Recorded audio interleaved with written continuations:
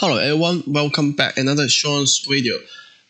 This video I will share the experience how to get the shapefile running in Rhino.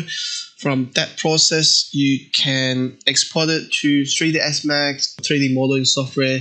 In this exercise, it may be a little bit old-fashioned, but the main point is to understanding how the data in Rhino and can talk to Orient, talk to shapefile, talk to Excel, how the data work together to understand the data structure between softwares. So let's begin. I got ARC running. So that plugin is actually capturing the OpenStreetMap data, generate the building and also street networks, but the OpenStreetMap is an open source and it needs the people contribute the data inside. So we got the site in in the southern side of Melbourne, which is Carnegie. So in that particular space is not much data being contributed, and also that happens many places in Victoria.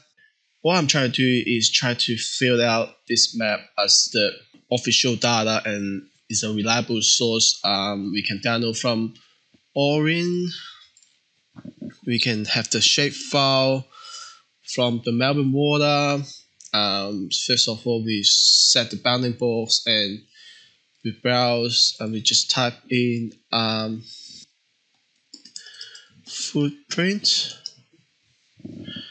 Melbourne water, flood mapping, building footprints. We need the geometry, of course, is the building outline, and also we need each average building height. So I'm just easily add to dataset and try to download that from Orient, import it to Rhino Grasshopper. Yes. So that's the data we need. The average building height, they are in meters, I believe, and geometry doesn't show us because it's just in CAD format. So it's done as a shapefile.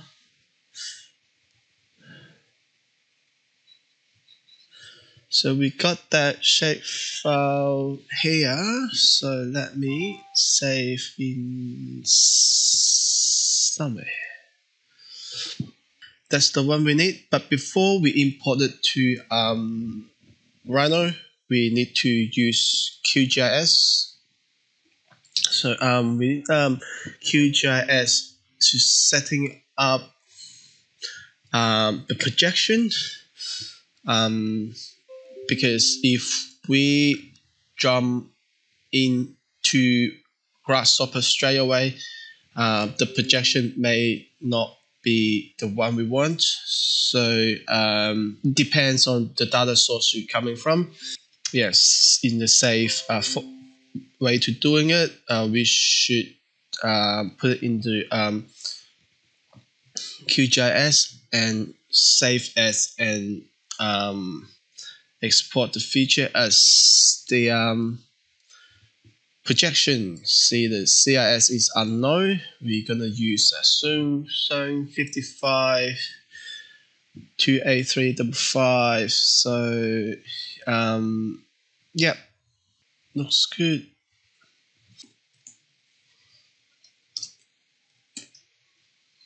Yep, just rename it in a proper way. So once we get that exported, we can start to put it in. First of all, the command we need to use is read shapefile. Import shapefile, and we set a file path, and of course need to referencing that. So we put it in. The coordinate system is different. the easy way to find that out is put geometry in. So take a look, point, curve, let's select the curve. So we got the geometry here. I just easy to bake it, and I should be says a group. Yes, please. Stop asking. Stop asking. So I just put Control A to select the whole thing inside. So now my Rhino should be none except for those curves. So you've got 8,877 curves. So I just select zoom, assume that curve, try to group it.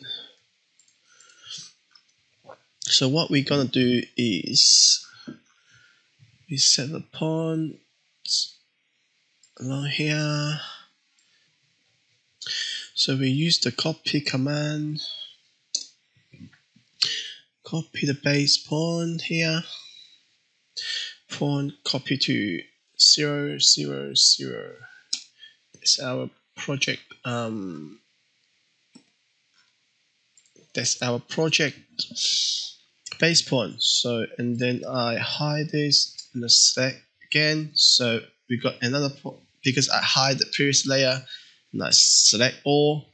I got one point and another 8,000 curve selections. So let me zoom in. See, we managed it to move that across. So now we need to do some fine tuning manually because I don't have the coordinate point set up, but that should be easy enough because there before we changed the projection, so everything inside the shapefile should be the correct projection. Also, we can use the existing building. We got the point here in the other baked shapefile. So what I'm trying to do, I'm trying to be everything is automate. So I just delete that curve and we leave the point here. I lock the point and unhide show objects, select it. So I select the previous one. So I just delete that because those 2 points are referenced together.